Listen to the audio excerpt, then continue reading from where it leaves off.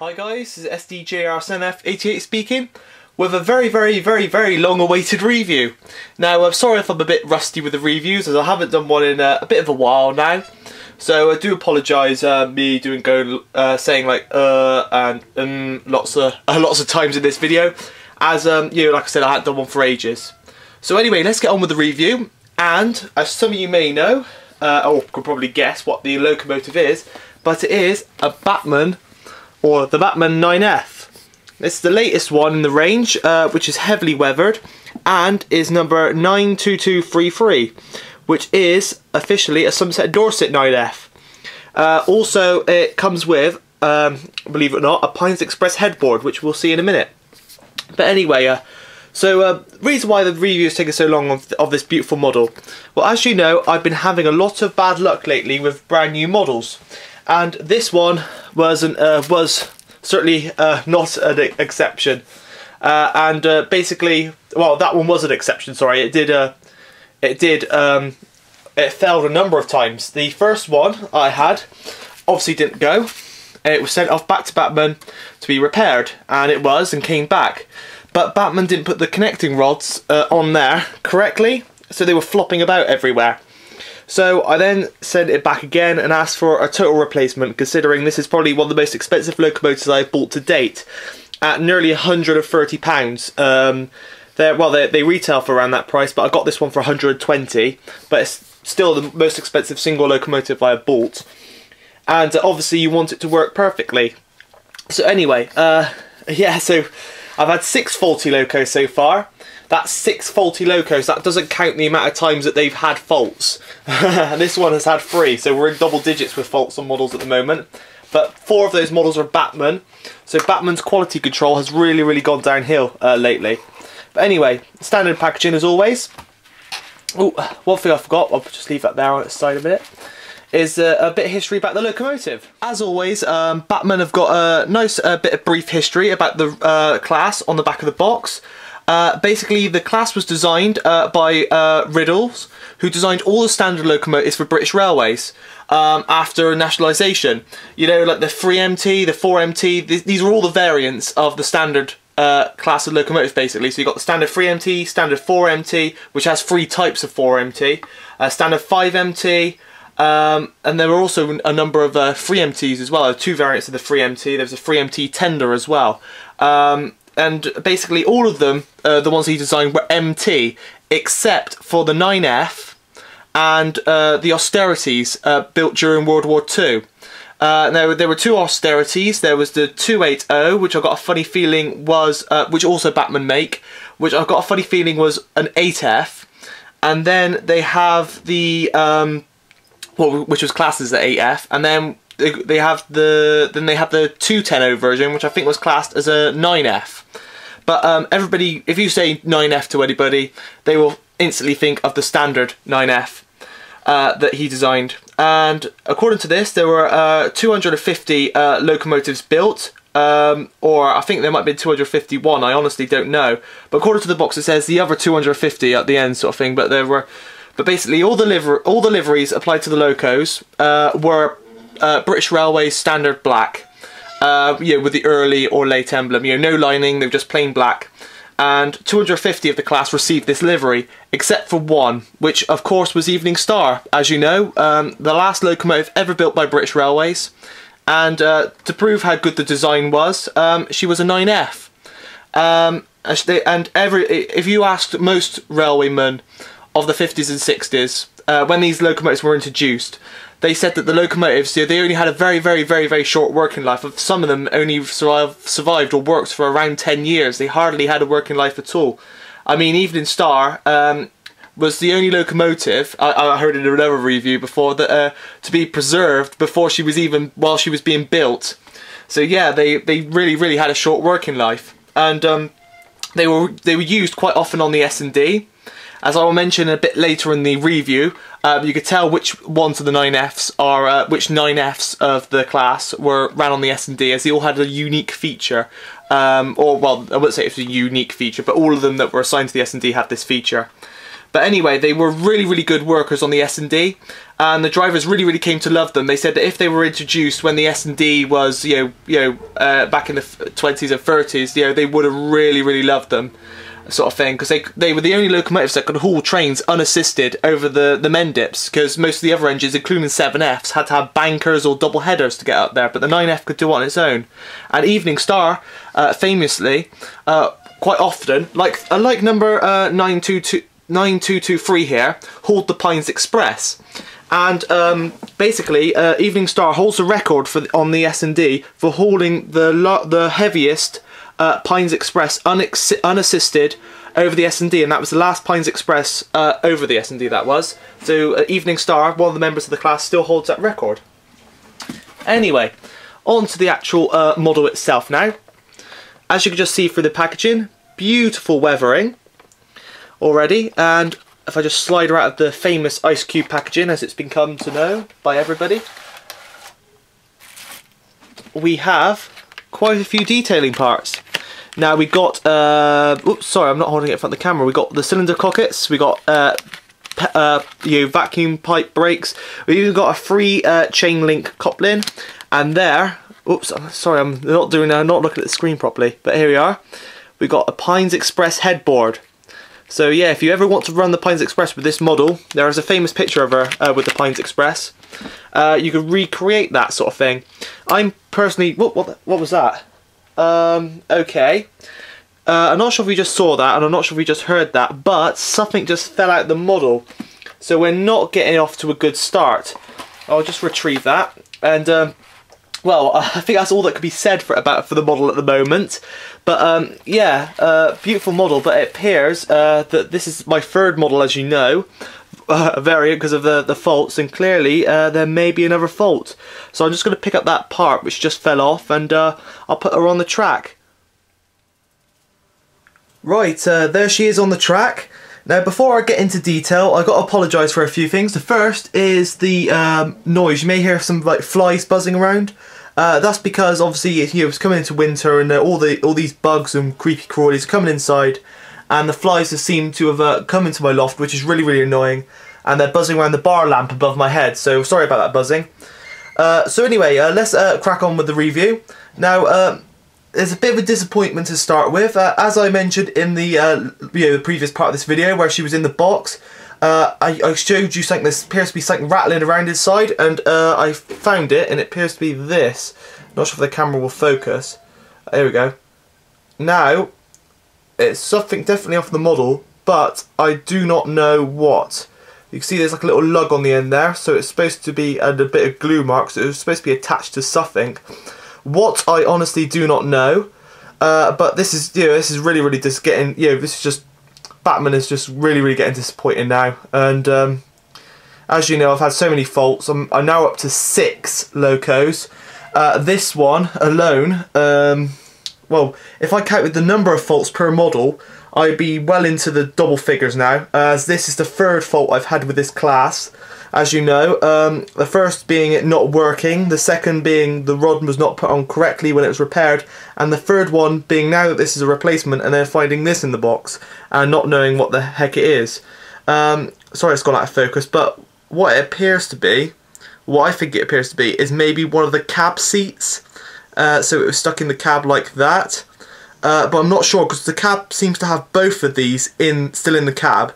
But this one appears to be very gluey and very split, so whether or not they accidentally dropped it in the box and put a new one in, or at the factory, or whether or not this is just off a totally different model and accidentally fell in, but I honestly do not know what it is. I thought it was one of those little boxes on the side of the tender there. It appears not to be. Sorry, the camera's terrible focusing. I thought it was going to be something like that, but it doesn't appear to be.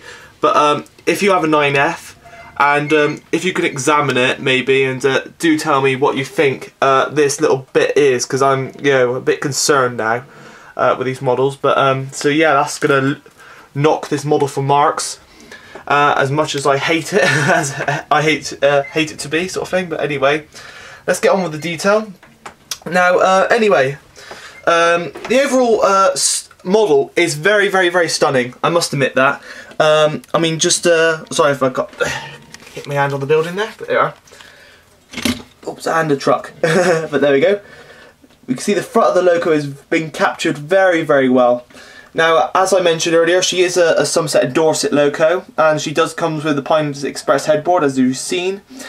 So she typically is very, very heavily weathered, as she would have been on the Somerset and Dorset.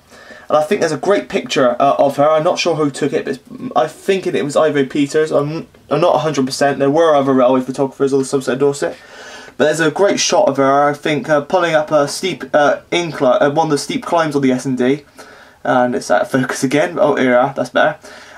You know, really, really going for it. You know, she was belting out black smoke with the Pines Express sort of thing, you know, in tow behind. So yeah, she was really going for it sort of thing. But yeah, brilliant detail for the model. You can see we've got the builder's plate down there.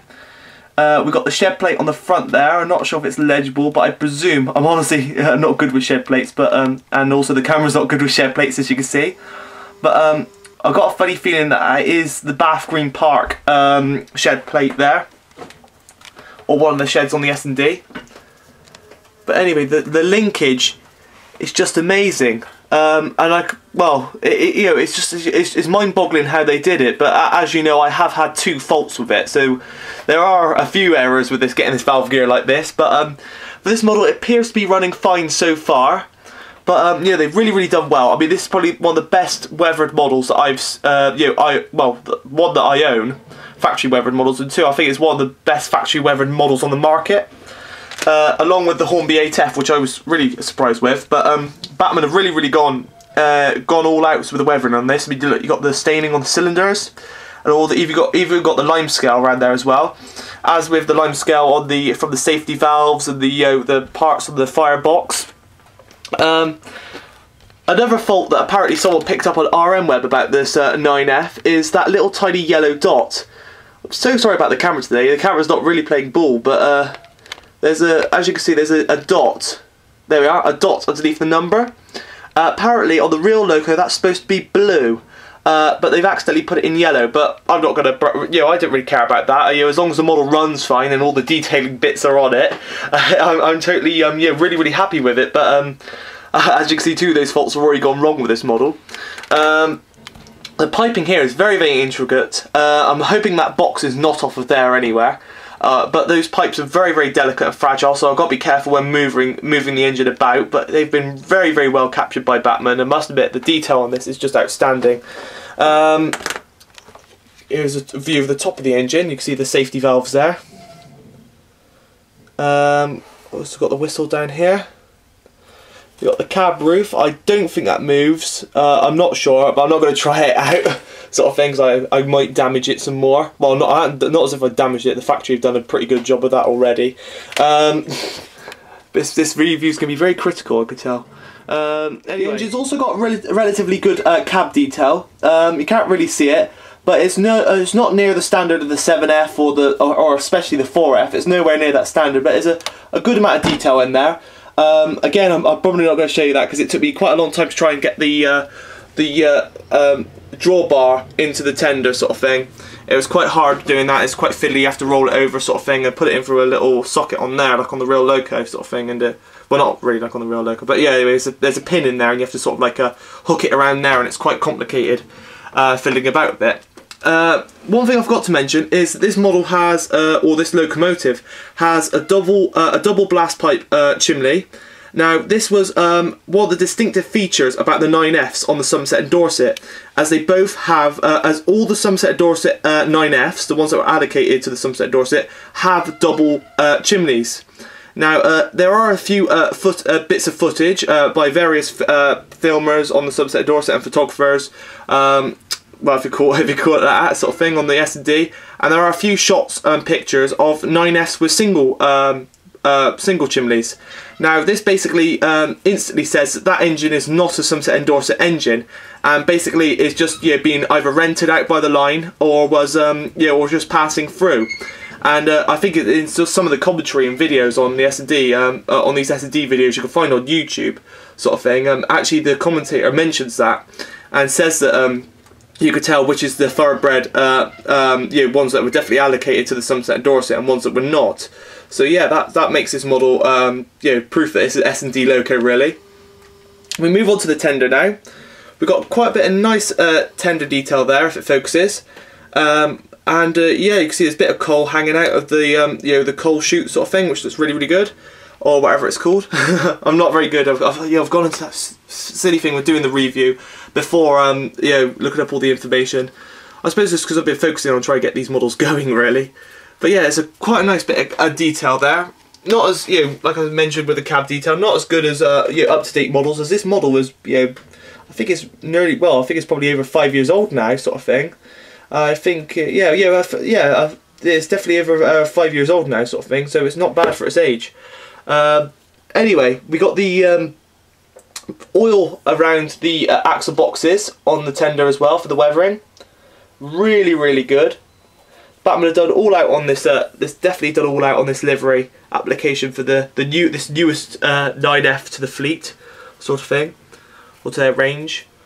The coal doesn't look half bad. It is again plastic coal, but the camera's not really doing it justice. It's making it look more plasticky than what it is. But it actually doesn't look too bad in the flesh. It is shiny, but then again, coal on locomotives tended to be quite shiny, as they would water it down to stop dust from you know, getting into the cab, and you know, obviously you know, really no one wants to breathe in coal dust, really. If we move on to the back of the engine, God, this camera's really not playing ball today. We got the beautiful detail to the buffer beam again. We've also got the another shed plate, or is that shed plate, or is that the, I think that's the mark for the tender sort of thing, telling how many gallons of water it holds and stuff. No, the camera's not going to focus on it. Oh, there we go. Yes, it's the you know, it's 5,000 gallon tender from what I can see from here, because I'm looking through the screen, go quite a distance away. Yeah, it's the mark for the tender, that is. Also got the step ladder going up onto the back. But yeah, and also it's obviously got the normal Bachmann small tension lock couplings. But yeah, overall, beautiful little model. So now let's get her moving. Now this is the part of the review where I had trouble with the last one. And basically, you know, the first one wouldn't move, the second one, the valve gear, basically the rods and the linkage were just flopping about everywhere because they weren't connected back up properly. But this one, as you can see, runs very smoothly.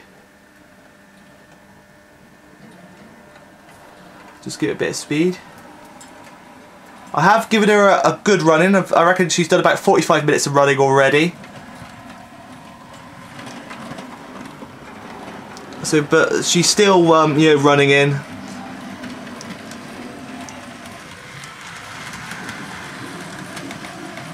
That's a good speed there, cruising speed. Anyway, you can now get a look at that beautiful linkage in action. So it's just about to go behind the station. There you go. But yeah, that beautiful linkage in action there.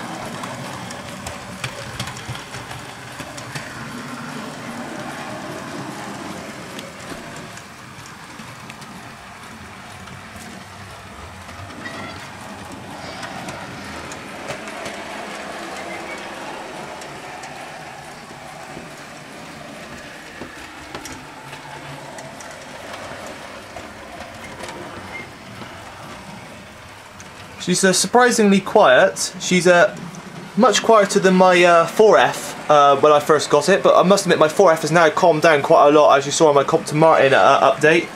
No, not my Compton Martin update, but the Compton Martin exhibition video. She seemed to be running quite quietly on there. But this 9F is very quiet.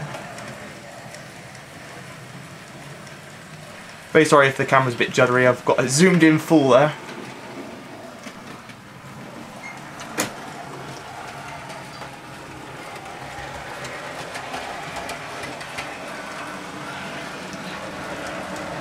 One problem I have noticed with the running of this particular model, this one now, is it sometimes finds a dead spot. I don't know what it is, but occasionally on certain laps, in certain areas, it will just like, you know, judder. I don't know what this is, whether this is some sort of pickup problem with the model, but it appears to be running fine for this part of the video sort of thing. But when I was running it in, whether or not it's the running in has solved it, but it seemed to, when it gets to certain points, it seemed to, like, you know, pause, like a judder sort of thing, and like lose its momentum sort of thing. But it seems to be running fine now.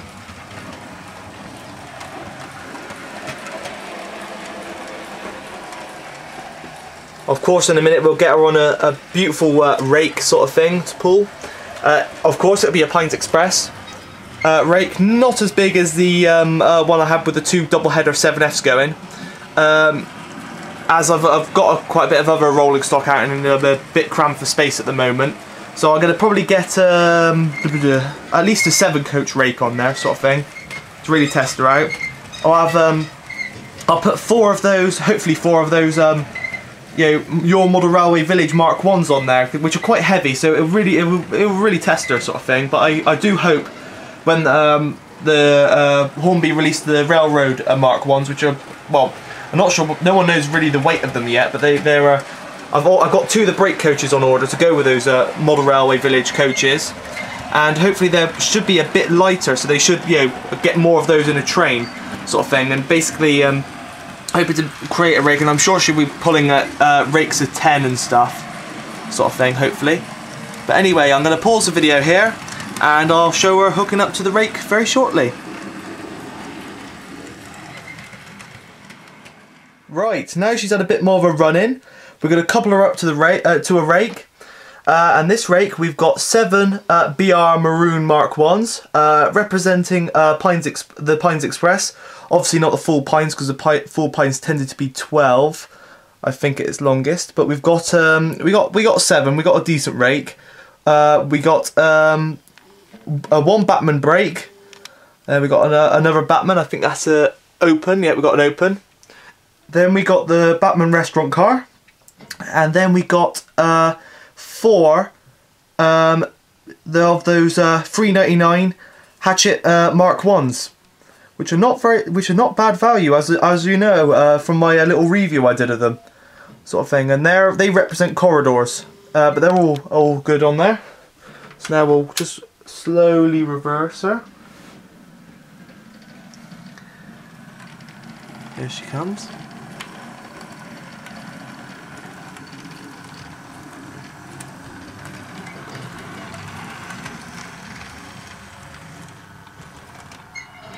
You can see what I mean by she sometimes stutters a bit. There, but here we go. Get going a bit faster, sort of thing.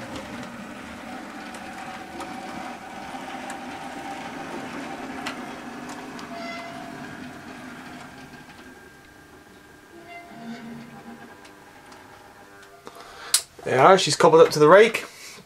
Anyway, let's get on with the ratings for the model.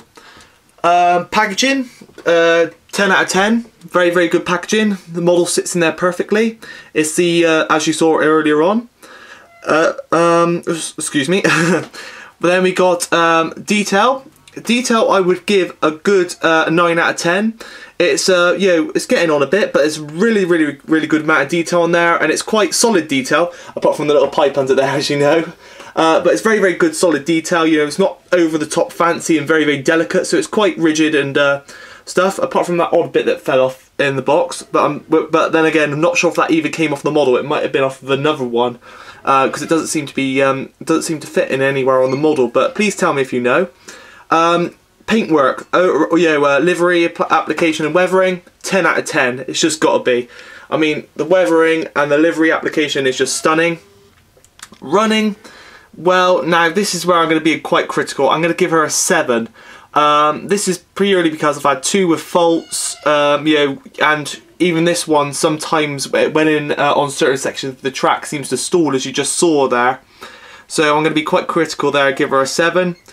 Haulage power, well, I'm not going to give her a rating for haulage power yet, as you probably guessed. So you could judge by this short rake that should be hauling, but I'm sure she could haul much more. And so overall, I give this model. Well, it's hard to give a decent rating for this, because obviously I've had 2 faulty ones, and I know quite a few of you have bought this model first time, and it's been superb out of the box. Nothing loose and nothing, well, and the model running first time. So I'm going to be critical and give her a 7.5. So anyway, oh, and obviously the Pines Express headboard, which is a nice added detail, so 10 out of 10 for added parts. But anyway, let's get some shots for running. There'll be the 3MT with a short freight in the inner line. So anyway, this has been SDJR 88 speaking, and thanks for watching.